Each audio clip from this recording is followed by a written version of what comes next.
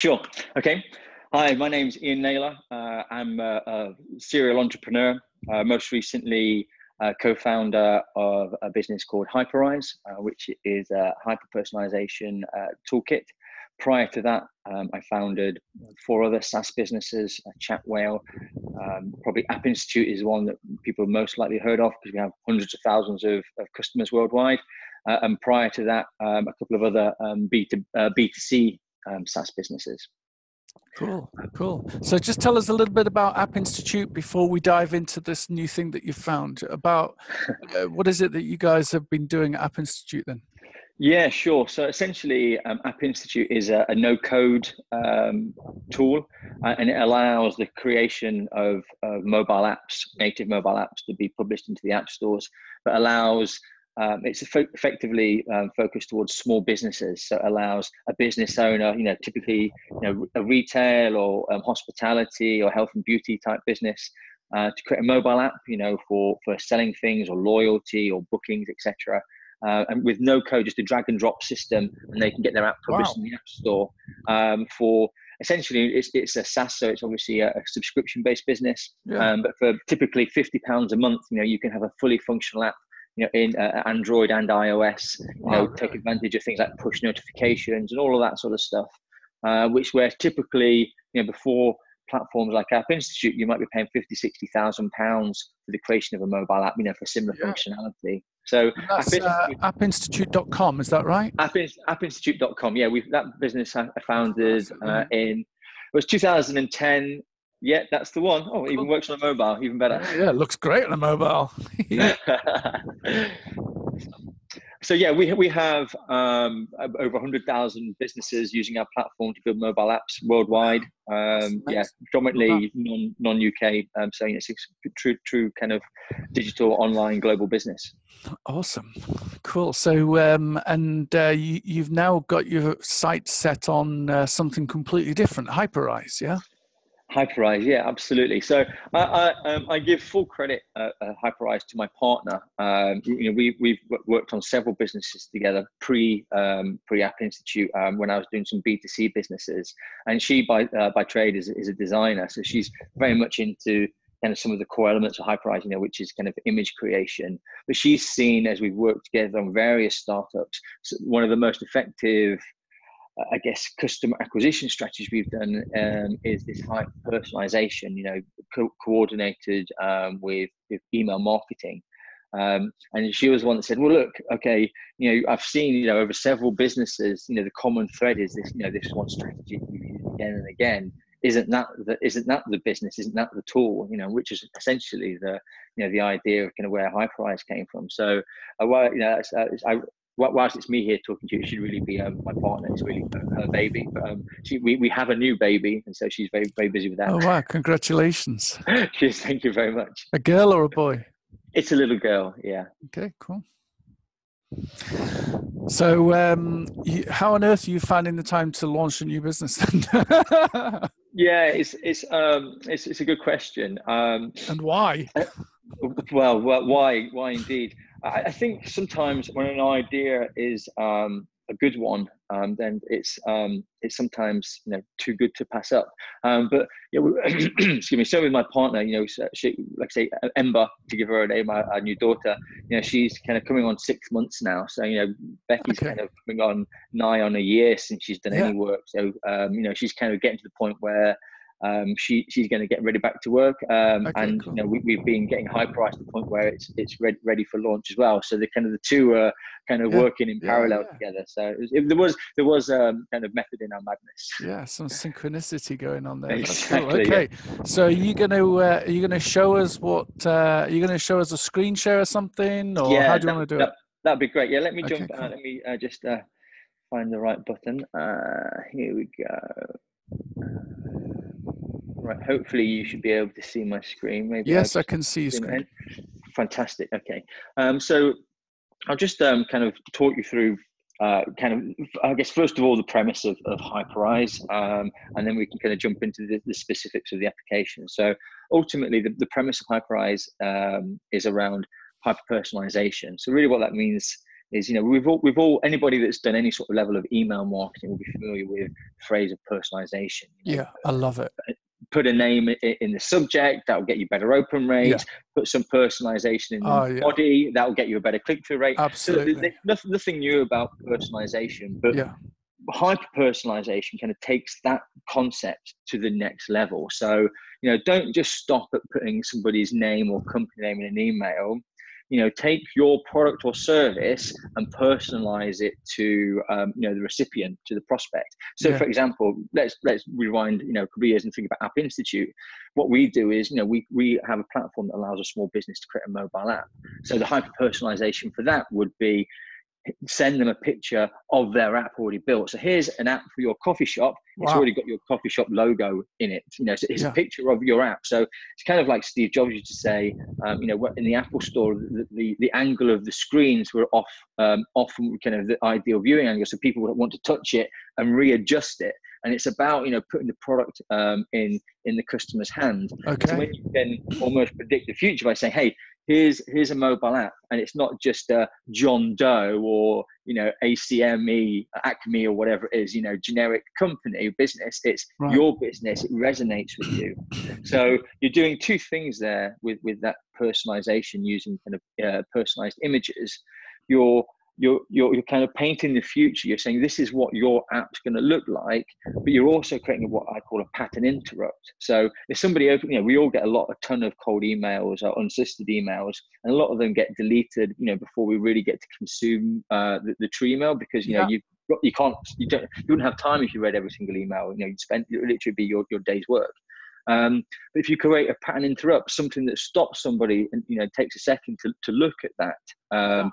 And then, then you've got a much better chance of them then consuming the whole email. Engagement. Yeah, cool. Exactly. So that personalization, taking it a step further. So if, for example, if I was to sell SEO services, what I might do is send a picture to some prospects of me looking at their website. So here I am in front of my laptop, and on the screen of my laptop is their website. Wow, so that's clever.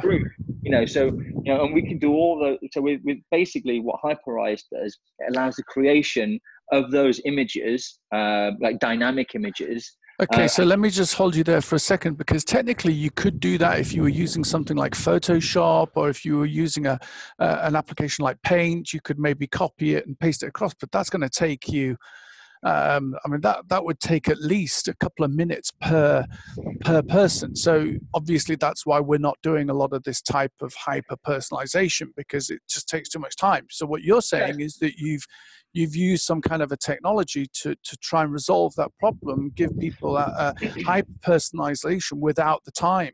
Is that without the time pain? Yeah. Okay. Cool. Yeah, absolutely. So what we allow or enable is to do personalization at scale, and that's kind of the first point. So let me just quickly jump into the images section of Hyperize. So we've got a bunch of example images here, but what I'll do is I'll just create we've got a blank canvas here, and what I could do is I could choose, I'm just going to choose something kind of really simple. Let's just choose a cutesy one rather than a serious one.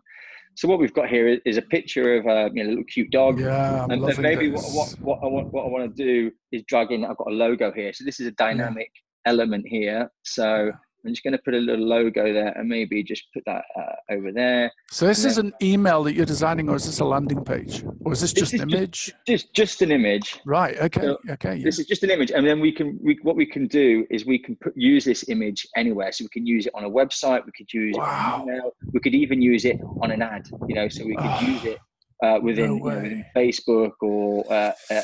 Okay. So I could put this into an email then. Absolutely. Yes. So look, I'm not going to spend a bunch of time just creating. No. It's great. I'm loving it. Yeah. What we've got there is a real simple thing. I've dragged on two personalized elements there. We've got the business name and we've got the logo. Okay.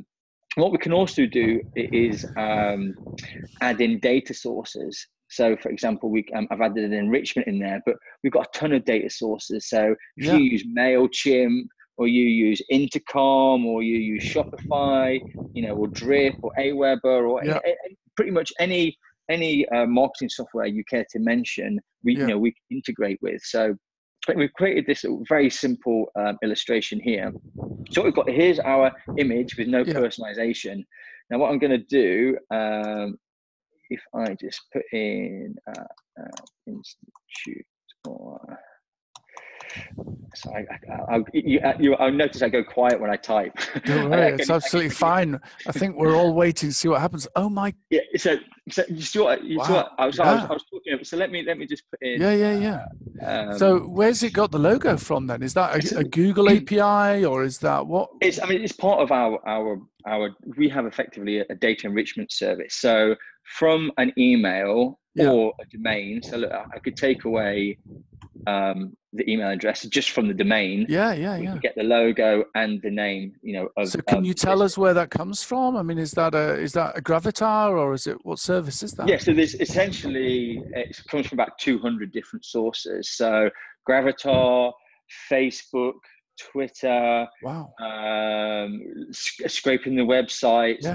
There's a service called Full Contact. It's literally, there's 200. That's great. I love it. 200. And what we've done is we've taken all of those sources and all of that aggregated data, and pulled it together. So it allows you to do that, super quick. Right, so we could kind of, so does the data, if a client is using this, does their contact data have to already have been researched and cataloged in your database, or is this working live on the fly? We can upload anything, right? Okay, so it's using APIs and it's saying, okay, App Institute, where's the logo for that, or Facebook or Twitter or whatever? Here, I'll grab it and I'll put it into this email. Yeah. Exactly. It's brilliant. Right. I love it. Yeah, I love that. Yeah.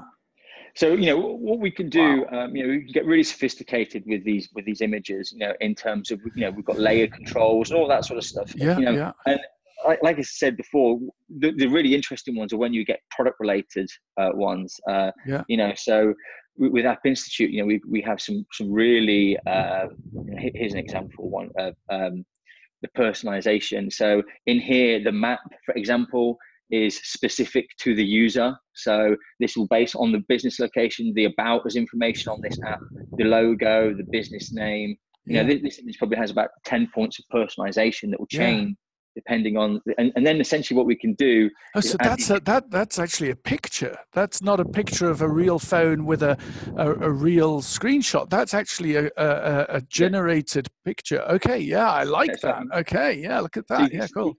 I mean, so you can see here we've got all the different layers. So we've got a map layer, for example, logos and all these different elements, and all of the so we've got like a map here. So we can drop a map on, and that will drop a pin in the map, related to the business. No way, really? Wow. Yeah, that's great. And we can do that with web screenshots, app screenshots. If the business prospect has an app, all of those sort of things. So, like, so you may have that data already. You may already have, a prospect data. You may already have all of that kind of detailed, enriched data, or not. And if you don't have it, we can enrich it on the fly. Some things take a little bit longer. So most images can just, be rendered and created sub-second. If you're wanting to have like a website screenshot, then obviously, and we've not cached that already, then you're in the hands of how long it takes for their website to load. So there's obviously some technical restrictions, but even if, it's an uncached, unloaded and a slow website, the image will still display in like a second or two. So in those cases, if we've used an image in like a cold email, for example, we might put the image like the second sentence down. So, so if the time they've read the first sentence, the image is displayed, and you've got that pattern interrupt. So for the map, do you only need the postcode as a column in your list? So if I've got the email address, first name, last name, company name, and postcode, is that all I need in order for that image to grab a picture of where the client is or prospect is? Yeah, ultimately, what we care about for the map is a latitude and longitude. So that's kind of what the map has as an input. But so you could, if you really want to get granular, provide us with a latitude and longitude. And obviously, most people don't have that. So we'll default back to whatever you've got. So if you've given us a postcode, great, we'll take that because that's almost as good as latitude and longitude. If you haven't given us a postcode, we'll take the city name, and obviously you're getting less accurate. And if you don't have the city name, then if you've given us a website but no other location data, we'll try and find the business location from But most people have got a city name, yeah. I mean, because they, especially when I'm working with clients, they normally do some prospecting by location. So they'll target, solicitors in London, or they'll target manufacturers in Birmingham. So they normally do have that information available to them. So what you're saying is that if that information is fed in to your system, then you will be able to create a rough location of where that company is, and you'll be able to show that as an image. Exactly right. Wow, exactly that's brilliant. Right. I love that.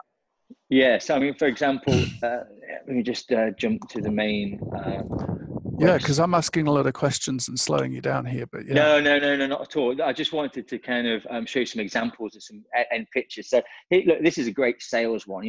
How many sales guys reach out and say, "Hey, can I buy you a coffee?" So very simple, just an image, just with the user's name on it. And so these are all personalized to Elon Musk, right? So every image you'll see. So here's just an illustration of what we do. So hyper personalization is about extending the personalization throughout the whole sales funnel. So we send an email that's personalized. Then the email leads to a sales page which has personalized images on it. And then if they don't buy, or you want to re-engage them, then you re-engage them with that same personalized image, using Facebook and Instagram ads. Can I just pause you there? I've got a very quick question. So in a lot of the emails that we deliver, the person has got to click on display images. They don't display by default because we don't use inline images. I'm assuming that they would have to click on the display images on those email clients that require that in order to see this work in action. Is that right? Yeah, I mean, essentially, they're just still normal images from an email browser perspective. So, yeah, that would be the case. Cool. More. From our perspective, we're going more for the B2B customer, where they tend to be using clients. That's less and less the case now. More. Automatically displays the images. Browsing, that's my audience as well. Yeah, absolutely. So I won't label these. I love the cup, so you can change the font and everything, and that. Oh, yeah, so absolutely. The next person that gets it would be Duncan or Joanne or whoever it is. I love that. Yeah. So actually, this tool's almost going to be. You've got to be quite a creative person to get the most out of this tool, I guess. Yeah, I think so. Ultimately, a tool's only as good as the hands that it's in. Absolutely. Hands up, I'm not a graphic designer at all.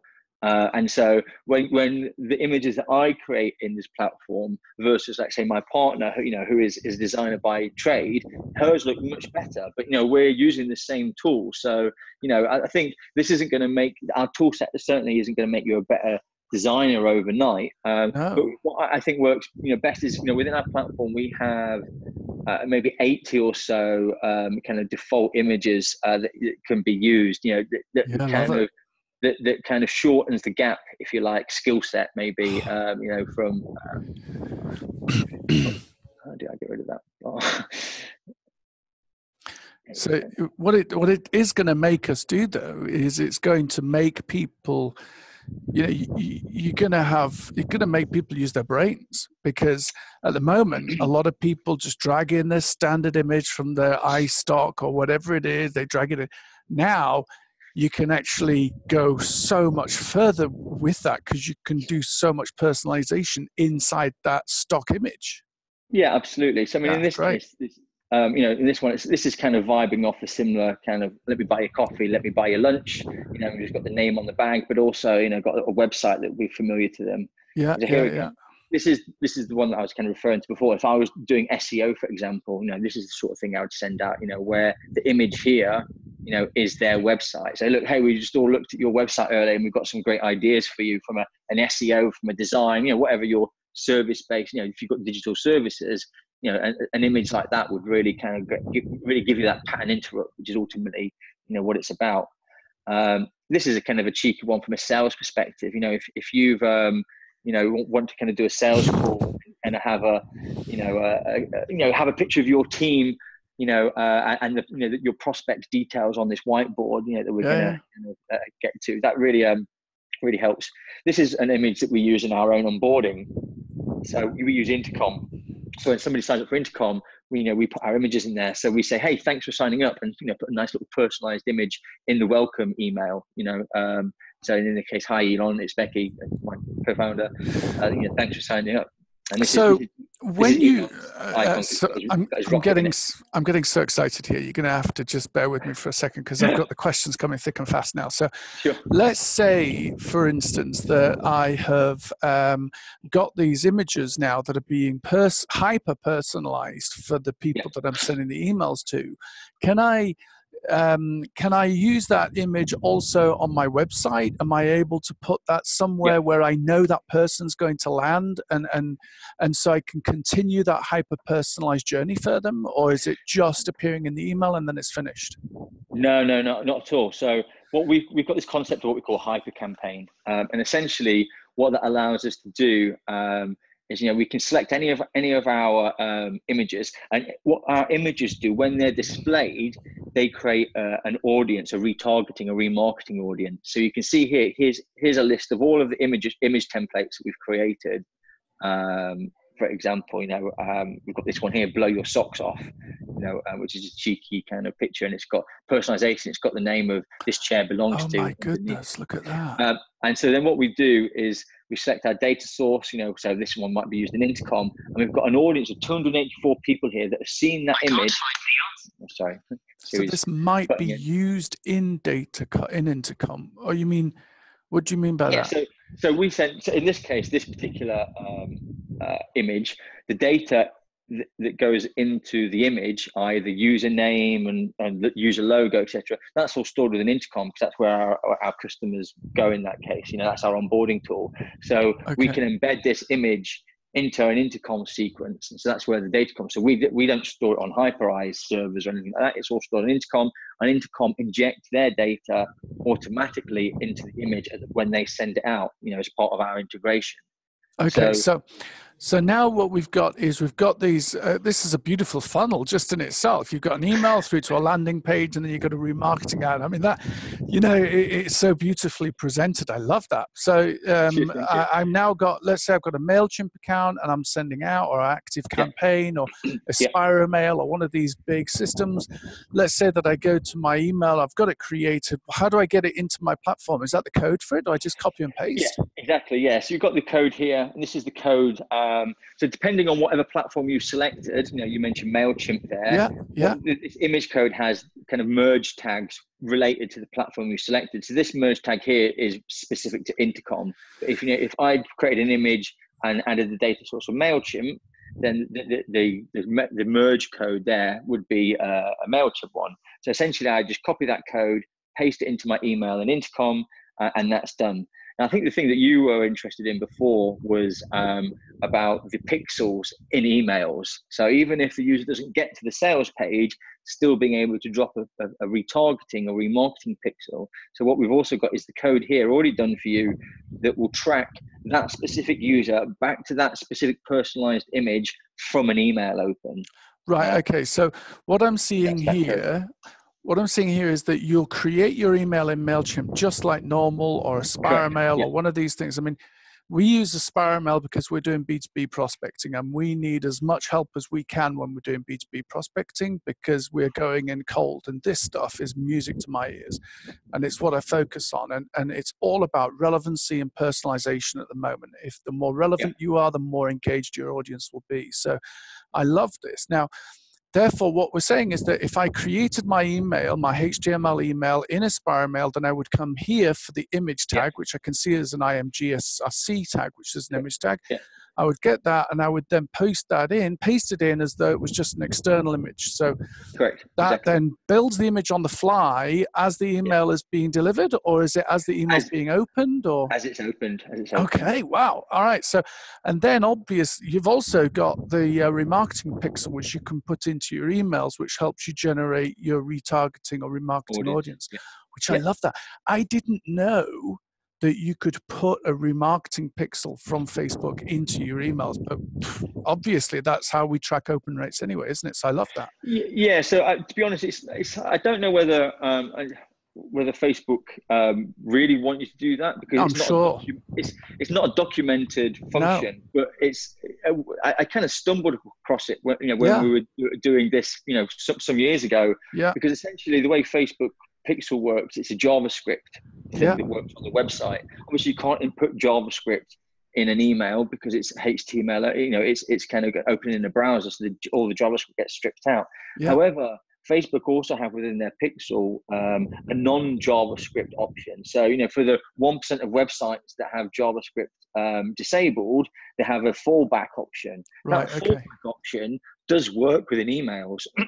So you can just remove all the JavaScript stuff and just put the fallback option. But then more specifically than that, you then have to kind of change it to allow it to link to that specific product. So later on down the line within Facebook doing the remarketing ads, it knows that it was John Smith that clicked on that link or opened that email, and this was the picture that had John Smith's company's details or John Smith's personal details, whatever, and can it links those two together. Our platform does all of that heavy lifting and thinking for you. All you have to do is copy that code and paste it in the same way that you do. Just like you normally do. So then you go on to step 2 of the funnel here, or the journey, the sales page. Now, how does it know when the person has clicked through from that email? How does it know who's on the website and what image to display then? Yeah, so what we do is... And this, I guess it's pixels, is it, or some cookies? Yeah, so it's a 2-step thing. So directly from the email, you would put in a link from the email. You've obviously got a link out to your sales. Let's say that was going to emailmovers.com or exactly. Sure. So what you would do, again, our platform provides the link here. So if I just put in example, because we're looking at an example here. This is why, yeah. So for example, what we've got here is we're the sales page that this email is going to is example.com. So what we've got here is we have just this additional element that we'll put in our email.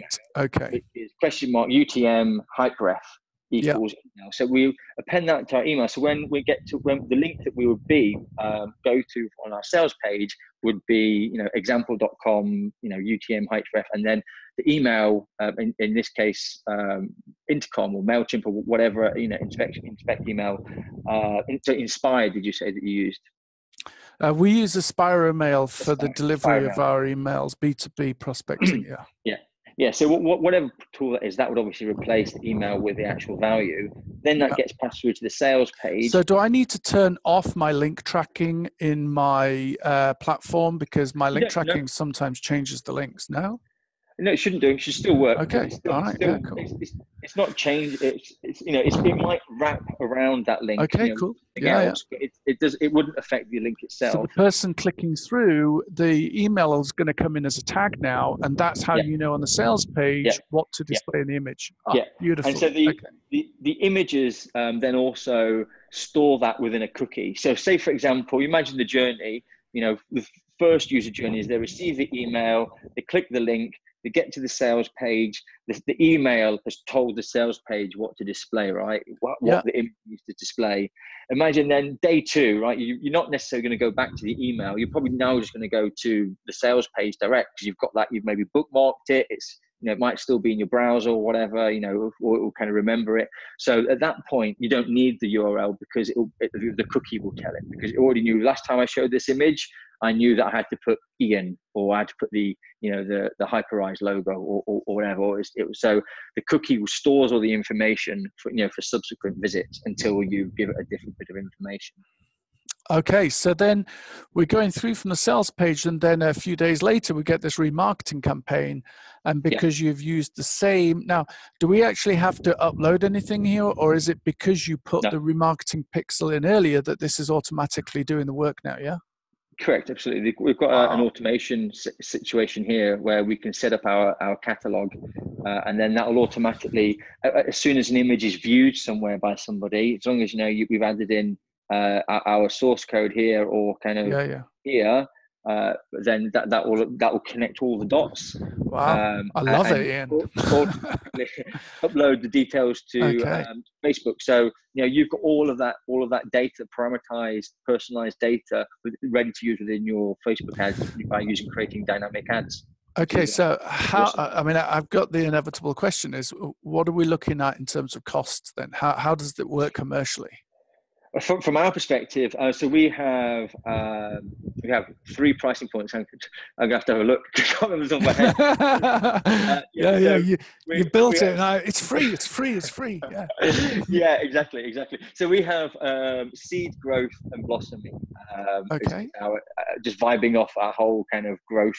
Does it theme. work on the number of images that are It pulled, is. It's, or? yeah, absolutely. So I'm a big proponent of giving everybody everything they need to be successful. You Yeah. see a lot of software where you have like a lower subscription where you get 10% of the tools, and a mid subscription where you get a few extra bits, and it's Yeah. only in the full package you get all the bells and whistles. But really, what you're doing there is you're penalising smaller businesses, saying Absolutely. Yeah. just because you've got less customers or you need to do less of something doesn't mean that you don't need all of the tools. For Yeah. example, we could say, well, we're not going to give you the hyper campaign unless you're go on our blossom campaign, which to me I just think is just counterproductive or counterintuitive. So what I think was a core element for us was give everybody everything they need. And the only price difference, or the only difference that the pricing it really gives is the number of image impressions. Okay. So what are we looking at in terms of image impressions? Yeah, so seed is 1,000 image impressions, growth is 10,000, and blossoming is 100,000 image impressions. So obviously you kind of get higher value in terms of image impressions versus. And those are cost. opens, of course, aren't they? So that's open, if you're sending out to 100,000 people, I mean, we got a 14.1% open rate on our last prospecting campaign. So if we were looking at 14,100, I'd be into the growth. Is that right? What did growth say? Growth, yeah, 10,000. So 10,000. So I'd actually be into blossoming. So for an extra $199 a month, so let's say that it's about 160, 170 pounds. So with that, the level of personalization that I could do within my platform, within my campaign, could be significant. Now, what happens if it can't get an image? Last couple of questions. What happens if it can't find an image? What's the fallback position? Is it just a blank logo, or? No, so there's lots of different choices actually.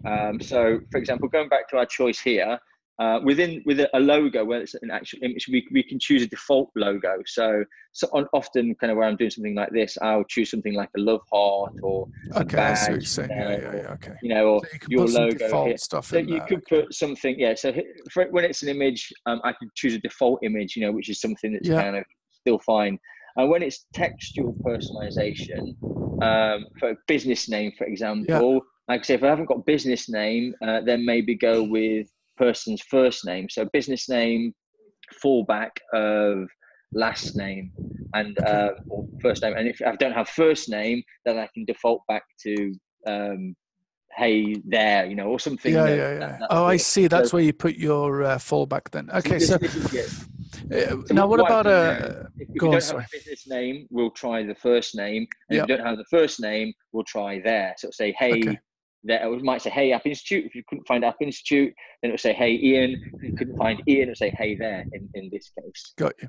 Okay, so what about is there any kind of a trial, or is there something that?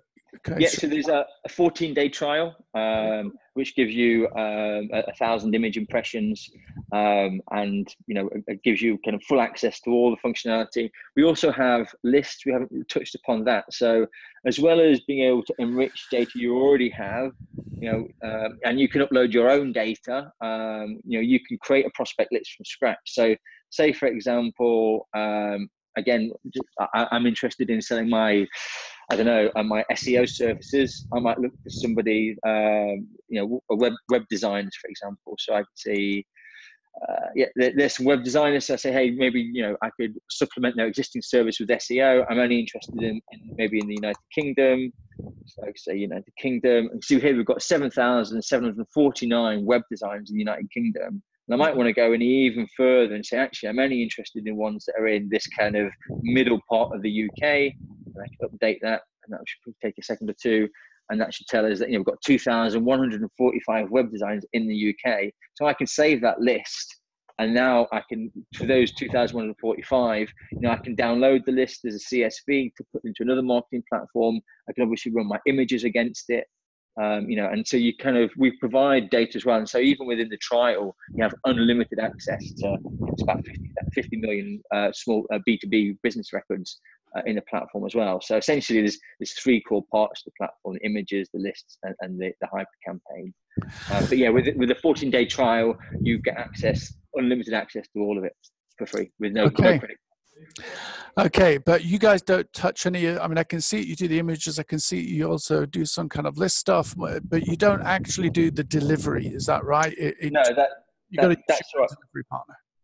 Yeah, I mean, the reason for that, I guess there's a couple of things. One, there's already, well, more to the point of when we first envisaged this platform, for sure there was a campaign, send email element to that, and maybe that would be the case in the future. But I guess what you could call this is our MVP, our minimum viable product. Our minimum viable product is the hyper campaign, to be able to build audiences, be able to remarket to them, and do that thing. But there's so many great email clients out there that we kind of almost saw it as a blocker. If we're saying, well, we work with Gmail and MailChimp, what about everybody that uses ActiveCampaign? Can they not use our Absolutely, platform? So I love it. Yeah. We've spent probably just as much effort as we could have by building our own platform, by integrating with, pretty much trying to keep it as work with everybody else's. And so far, that's proven to be, the right path. But also, the hypothesis was that if somebody's interested in this, they probably are already doing some element of email marketing, and they're just trying to improve or optimize that. So we can build on top of that by integrating into what they've currently done. If they had to then migrate to our email platform, that probably would be more of a blocker, or more friction, if you like, to kind of do that. So our philosophy was let's kind of support all the things our potential customers will already be using. Okay, so that was wonderful. I really enjoyed that, Ian. I'm so glad that I got on this call with you. I'm so glad that you gave me your time to walk us through this. I do love this type of technology, because it really does shout at the things that I'm trying to get across to my audience, which is, in order to get an increase in engagement, you have to use relevancy. You've got to use personalization. You've got to use stuff that is more of a relationship. It looks as though that person really understands you and knows what's going on. And this really speaks volumes to that. So I really do appreciate your time. Now, can you just give me your website once more? It's what's the URL for Hyperrise? Just one last time. Hyperrise.com. So hyperise.com. Okay. Also, Duncan, we haven't discussed this prior, so I hope this is okay. But I'd love to be able to offer your listeners, your audience, some discount. I can share it after the call, maybe like a 20% discount code or something like that. That would be absolutely fabulous. I'd love that. Yeah.